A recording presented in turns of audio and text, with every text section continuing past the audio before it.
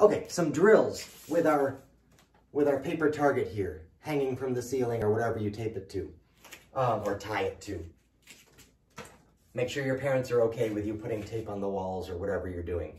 I don't need a strong piece of tape because I'm not yanking on this, killing this, unless you want to.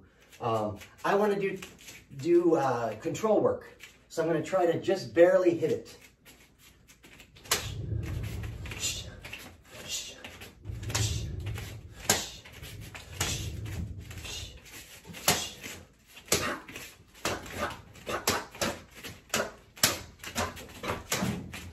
You can move yourself around.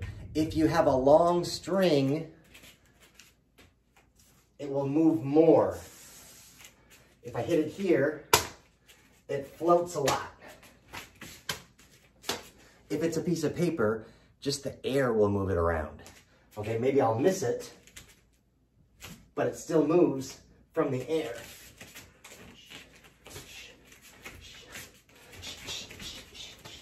If you have a cat, the cat can get in on the fun. Okay, but try that with your kicks. You can smash through it and it'll just float, or you can practice your control and just tap it without smashing through it like it was a person. Okay, so change your height, let it come back, and practice control. Let it reset, but then don't let it reset.